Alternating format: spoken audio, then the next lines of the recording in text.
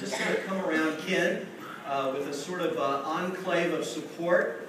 And in just a moment, we're going to be laying hands on Ken and just praying over him, sort of commissioning prayer, really, as he makes this exciting transition to a wonderful sister church in the area, Loudonville Community Church. And we want to bless him and just pray this prayer over him as he makes that transition. But Ken, would you take time now, just pour your heart out, brother, and share a little bit. Okay, thanks. First thing I want to say is I have a Ford Escort in my driveway. So, come on. But, you know, some of my favorite verses come from the book of Proverbs and the book of Psalms. And in Proverbs 3, 5, and 6, it says, "Trust in the Lord with all your heart." I just love that. Trust in the Lord with all your heart, and lean not on your own understanding. In all your ways acknowledge him, and he will direct your paths. And Isaiah 40, verse 8 says, "I desire to do your will, O Lord." And that's really been the heart cry of mine, is to just, no matter what I see going on around me, no matter what my understanding is of the situation, try to trust in the Lord with all my heart and believe that he will lead me and he will guide me. And so I believe that he's leading and guiding in this change too. And I just want to thank Pastor Rex and the elders here that they believe that they heard God's voice in bringing me here 14 years ago. And it's been quite an amazing ride. And I'm thankful for a lot of things and a lot of people.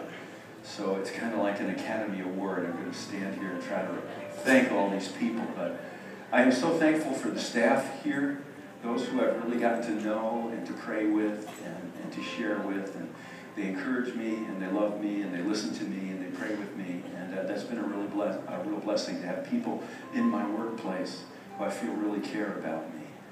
And I'm really thankful for you as a congregation. And I'm thankful for those of you who are joining us on the internet every week. Because it's so good when the body of Christ comes together to worship God. And it's such a thrill for me to just hear hundreds of voices lifted to God in praise. There's nothing like that. And I really appreciate some of you send me emails or send me notes or have an encouraging word at the end of the service. It's just, I really appreciate that. I thank God for that.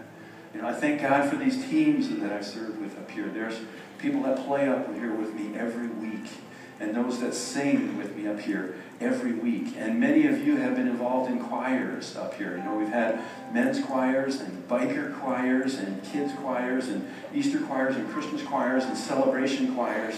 And it's probably hundreds of you that have been up here with me, and it's just been such a blessing to worship God with you and to serve with you, to have community with you.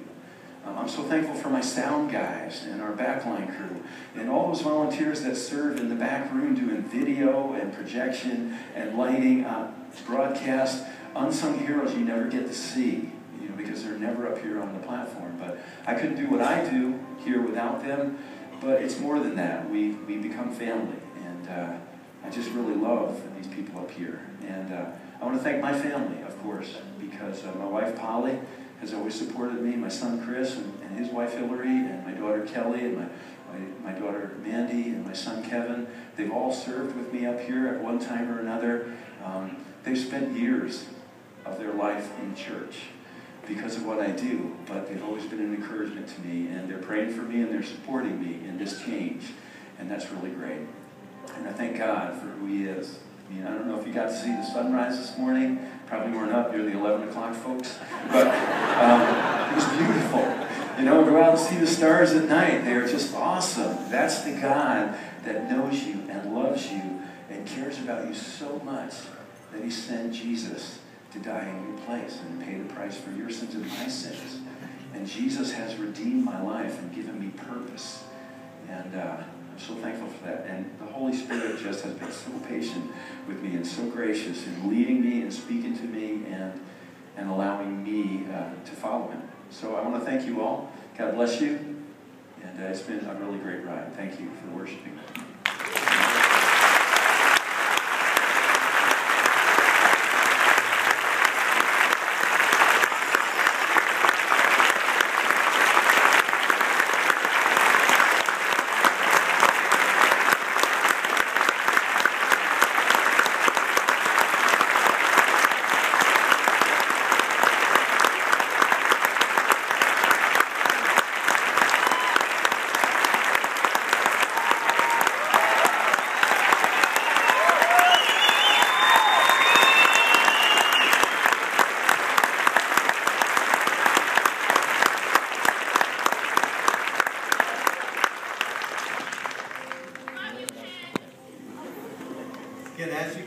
not liked very much.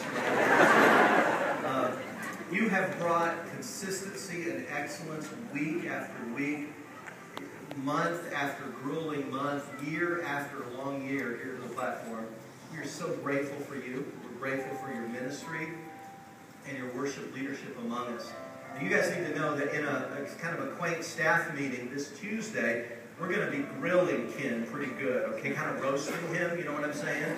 So we won't get into any of that now, but we do want to pray for you now, and we believe that God has a great plan. Loudonville is already a great church, but it's going to be even better because of your leadership there. I really believe that.